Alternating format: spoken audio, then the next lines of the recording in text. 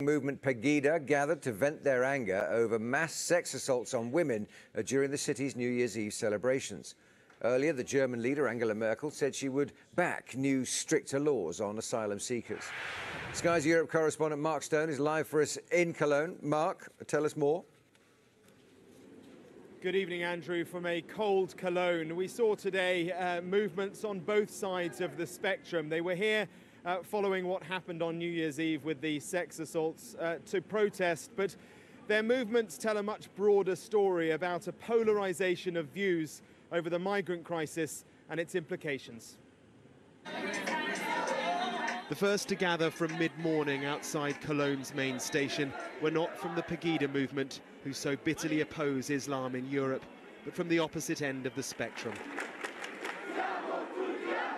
A coalition of liberal groups calling broadly for tolerance at a tense time. There was a heavy police presence ahead of the Pegida arrival,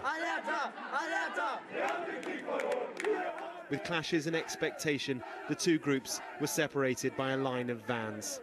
This is Deutschland, not Afghanistan! Pegida's demonstration began with an hour of speeches, of this beautiful city, including from Tommy Robinson, the founder of the English Defence League, the EDL. This is what men must do. It's what we do. The message from the core of the movement here is this. The sexual assaults here on New Year's Eve have given this anti-refugee cause new momentum. But police figures show that of the 31 people arrested following the attacks on New Year's Eve, only 5 were from Syria and Iraq, countries where people could be called refugees. Still, there were many hundreds of assaults, and the attacks have caused outrage across the country. Angela Merkel says she wants to tighten laws. If it comes to criminal activity and if people act outside the law, naturally there must be consequences on their status of asylum and their applications. Specifically, that means that the right of residence in Germany and the right of asylum can be withdrawn if someone is sentenced, no matter if on probation or imprisonment. Back at the Pegida gathering, the speeches ended and a march through Cologne began. The arrival of more than 1 million migrants and refugees in Germany over the past year is testing tolerance to the limit now. But what's clear is that within this movement there are still a range of views, some extreme, but many more considered too. More than 1 million immigrants which are not registered, they are making in future a big problem.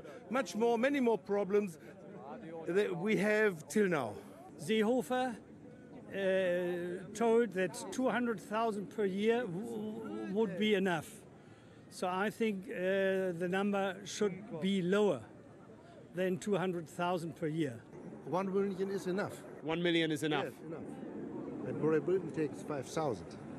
They are more than 1 million. They don't tell us, as they always do. They only give you a little piece and then you tell you more and more. And in the end, you are just surprised what has happened. But the sentiment here that we have been hearing from the speeches is that all Muslims are bad, all Islam is bad. Of course. Did you hear that?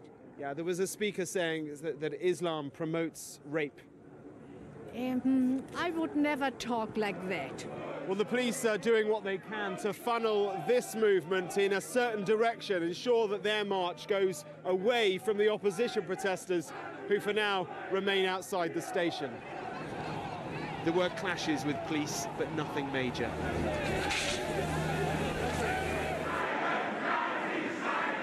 Back at the station, the Liberal movement began their march in the opposite direction. The migrant crisis and its implications are causing a polarization of views here and in countries across Europe.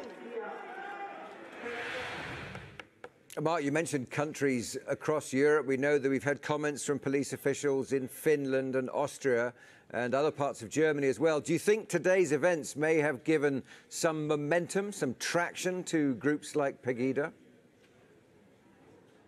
Undoubtedly they will. Pegida was only formed a couple of years ago, and it has a large number of followers. What I was struck by today is that, yes, you did see at the front of that march there and represented by the views of people like Tommy Robinson, some very extreme views. Some of what he was saying that you heard in my report there and that I referenced to in that question in my report, he was clearly trying to incite hatred. I don't think there's any doubt about that.